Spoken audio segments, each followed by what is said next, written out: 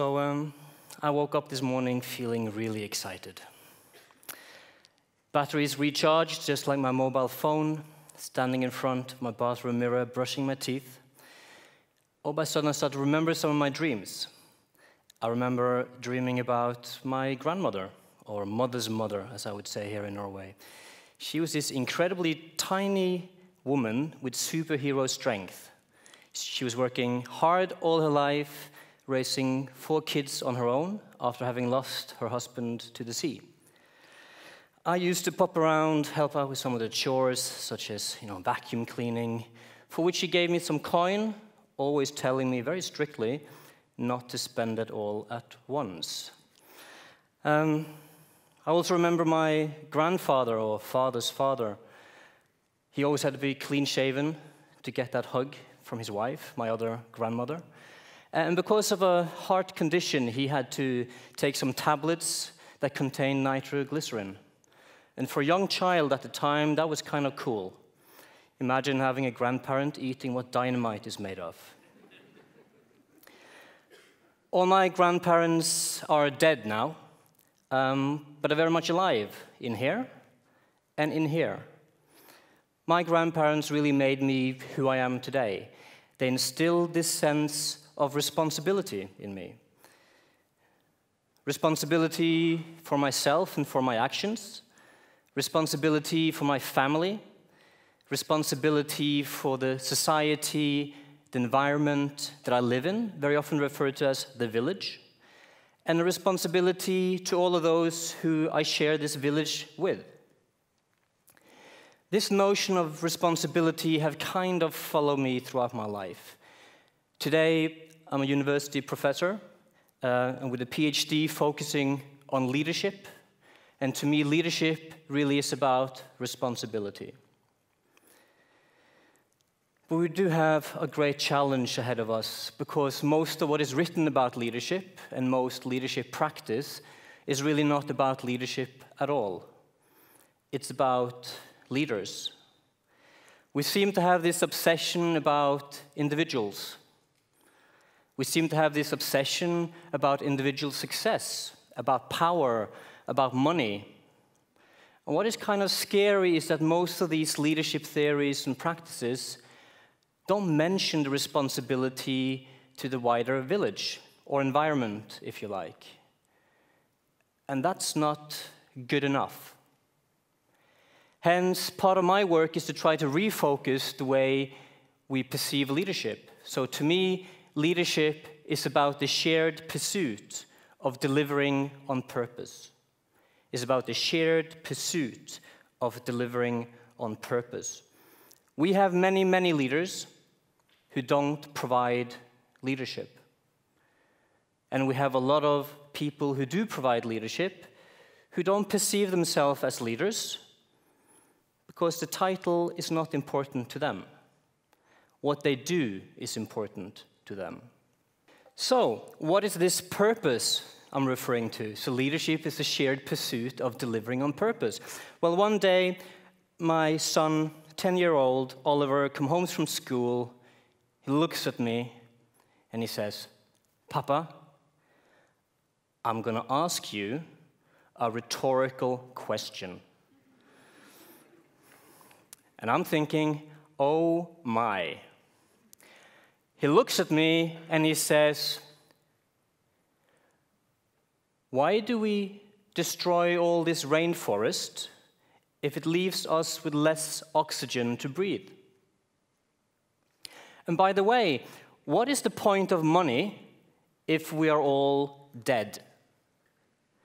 Now, there is a rhetorical question for you, all right. And it really shines a light on what I perceive as being a purpose. The purpose of sustainable development. The purpose of finding solutions to the climate crisis. And the purpose of survival. So let's take the rainforest as an example. Because of modern satellite technology, we know for a fact that last month we lost the equivalent of 2 football pitches of Brazilian rainforest every single minute. So let's think about that for a second. We lost 2 football pitches of rainforest every minute. And this makes absolutely no sense, because we all want to live longer and healthier lives. We all want our children to be better off than what we are. But at the moment, we are keeping ourselves pretty busy burning down the very village we want our kids to inherit. We are finding ourselves very busy being engaged in committing collective suicide.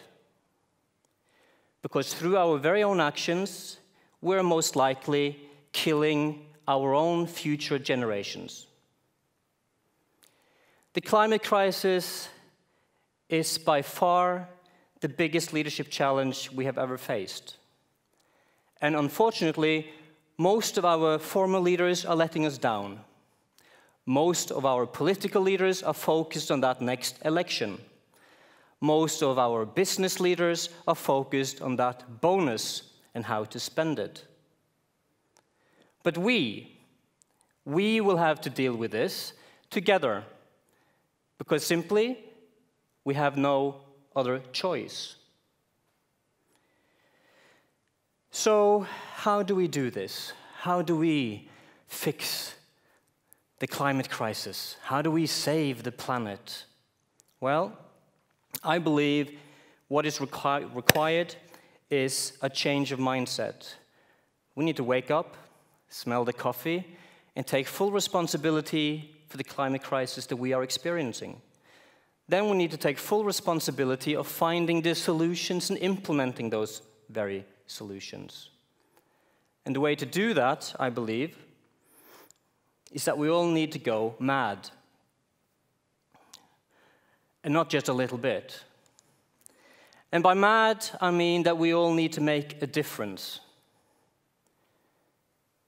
We don't need to wait for anyone else to make a difference. We can all make a difference ourselves. And I'm going to give you 2 examples.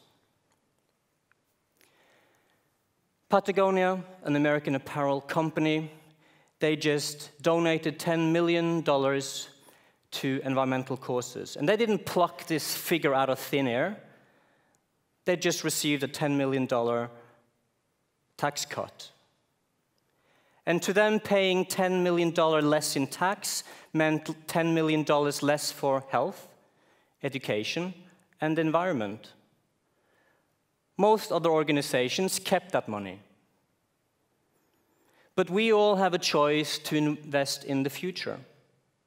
But of course, we don't need to be a corporate climate warrior to make a difference. All of us can be mad right here, right now. We don't need anyone's permission.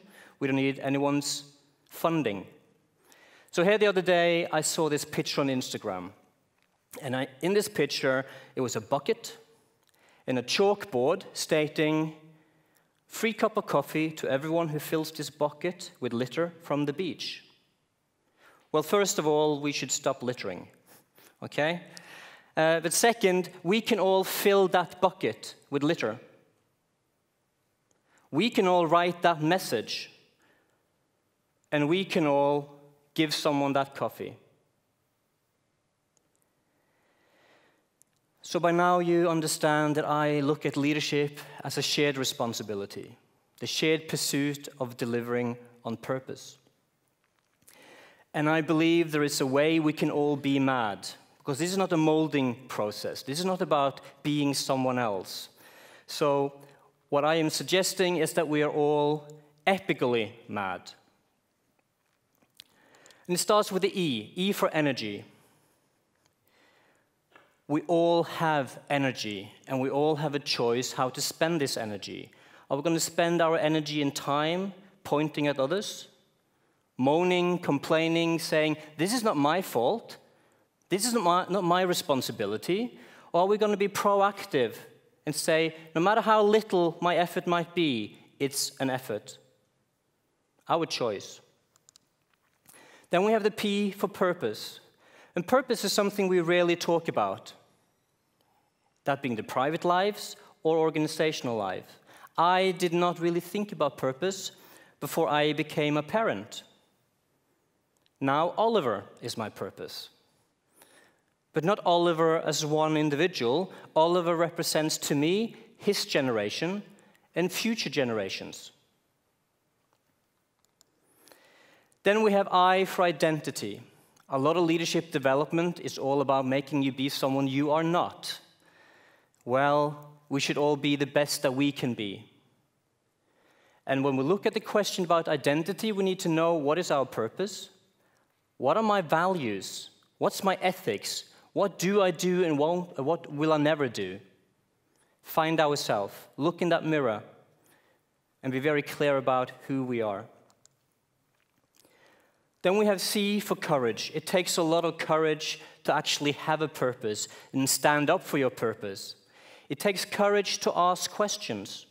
It takes courage to try and fail and learn, and then I'm going to try again. Courage. And then we have this tiny word, ally. And this is the glue word. This is the word that glues together our epicness with our madness. And this is about we can all be mad on our own. Every single one of us can make a difference. But together we can make more of a difference. So we can find people with a shared mindset and a shared or similar purpose. We can come together and join or create a movement. I believe there is a happy ending to this story. I believe there are solutions to the climate crisis. But I believe it takes a change of mindset. I think we all need to take that responsibility for the climate crisis.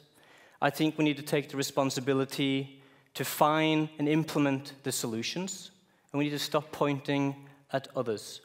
I think we all need to wake up and take that responsibility to be mad. Here today, I started thinking about my grandparents and how much they have meant to me and how much they have shaped me. Right here, right now, I'm thinking about what will my future grandchildren think about me? Will they think that I was mad? Will they think that I left them better or worse off? Will they think that I did my bit to solve the climate crisis? Or will they think that I contributed and committed this shared approach to suicide, which we're involved in? It's up to them and it's up to me. I can do what I can do. But on that note, I would like to leave you with a challenge.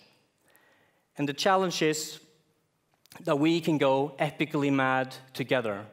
We can step up to the plate. We can take responsibility. We can do all we can do, no matter how small or big that is.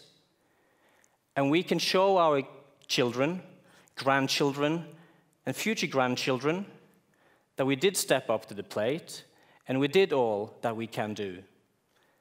Thank you.